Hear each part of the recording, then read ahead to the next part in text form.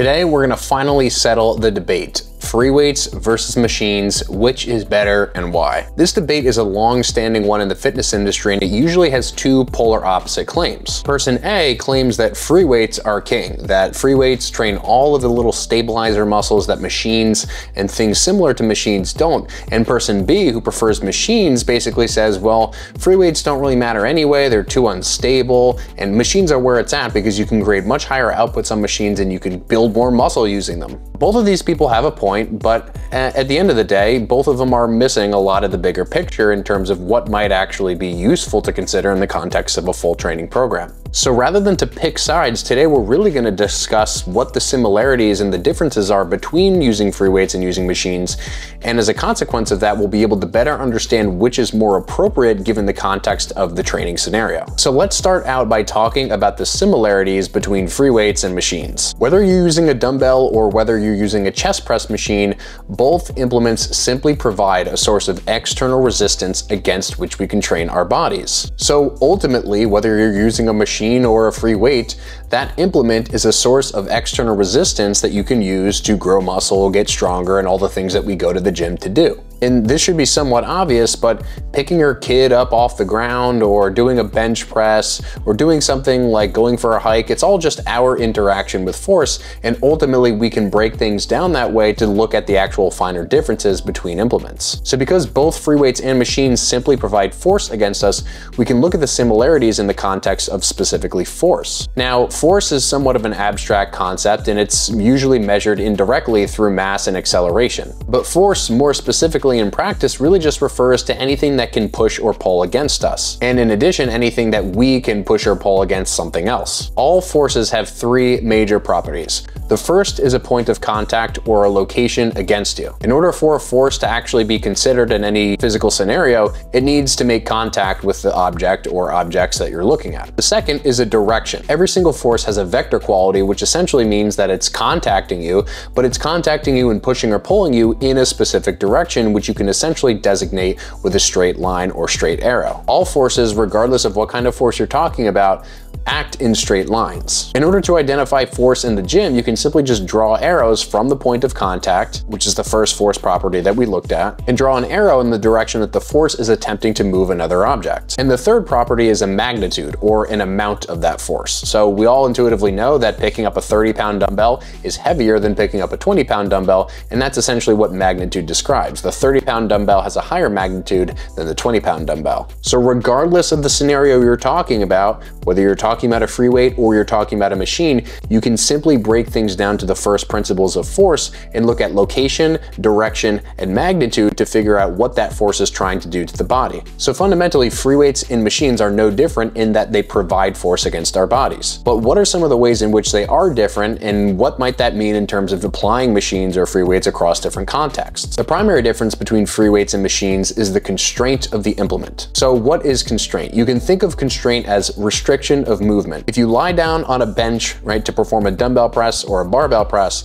the bench essentially constrains you from falling backward. In addition, because the fact that your feet are on the ground when you do a dumbbell press or a barbell press, your feet constrain the motion of your trunk and your lower limbs. Now, the dumbbells, though, in and of themselves are unconstrained, meaning that if you pick up a weight that's light enough, you can essentially do anything that you want with that dumbbell, and that dumbbell will simply follow your hand. You can press the dumbbells over your face, you can press them over your chest, you can raise them over your head, you can do skull crushers. No matter where you put the dumbbell will accommodate to where you move it as long as it's light enough. Now, of course, as you scale the magnitude, force property number 3 of the dumbbell, that in essence functions as a higher degree of constraint, meaning that if you pick up the heaviest dumbbells that you can, you attempt to do presses with them, you're not going to be able to do other exercises other than the one that you're doing and maxing out, because that weight is now much higher and constrains the available motion to that one motion alone. But again, regardless of what you're trying to do with the dumbbell or the barbell, you can essentially move it wherever you want within the constraints of the motion that you've chosen. Now, if we look at the other end of the spectrum and we start to look at machines, machines in and of themselves are constrained. And what that essentially implies is that no matter what you do to the machine, and regardless of whatever machine you're talking about, you can't move the machine in any other direction from which it pivots. Now, of course, machines have adjustability. You can move seats higher or lower, you can change the position of padding, but beyond that, once you start the exercise, the machine is constrained by a very very specific path that is unchangeable regardless of what you do. So the machine in and of itself doesn't care where you sit, it doesn't care where you push, it only really moves in a single direction. So now the biggest distinction really becomes, which do we prefer? More constrained motions as in machines, or less constrained motions as in dumbbells or barbells? Well, in general, more constraint leads to more stability, more standardized reps, and as a consequence, more standardized technique. So if you have a very beginner and you're trying to teach them how to perform a press, it's likely that putting them in a chest press machine, provided it fits them well, will give you a higher likelihood of success in teaching that motion because of the fact that the machine is constrained and the client can really only do one of a number of things. On the other hand, if you were to try to give that person a dumbbell press,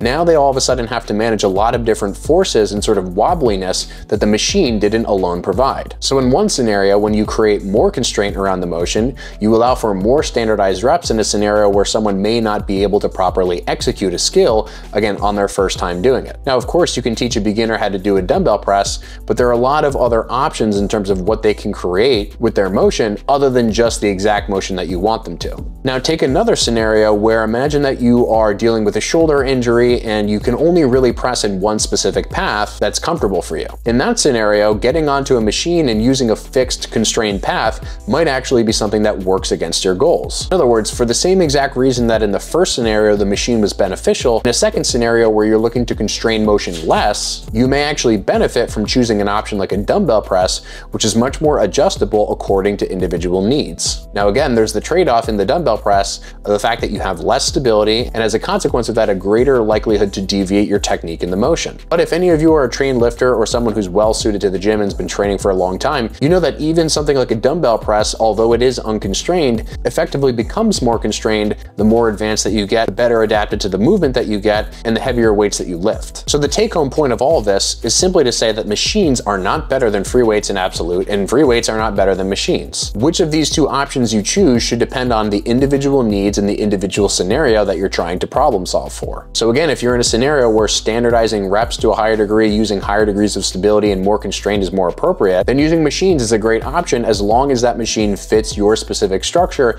and the goals that you're trying to serve with that exercise. If you're trying to create more movement options and less constraint and a greater degree of adjustability within a motion, you can choose something that's more free weight related like a dumbbell press because that's going to allow you to adjust the position of your arm according to your specific goal. Now this of course doesn't mean that free weights aren't limited in what you can do because if you're performing something like a barbell back squat, you obviously have the constraint of having to balance over your feet. So the specific constraints that I'm referring to are really just within the weights themselves and not necessarily the mechanics of every single motion. So hopefully the point here is clear. It's likely that at some point in a program you're going to be using free weights and you're going to be using machines, and what should really determine which of those things you use are the specific context related to the goal and the individual performing the exercise. If you like this video and you want to learn more from me, please consider enrolling in my online anatomy and biomechanics course. The course contains over 15 hours specifically dedicated to improving your understanding of anatomy and physics and how it applies to lifting weights. Over 3,000 students have enrolled in this course and have reported back that it's the most easy to digest material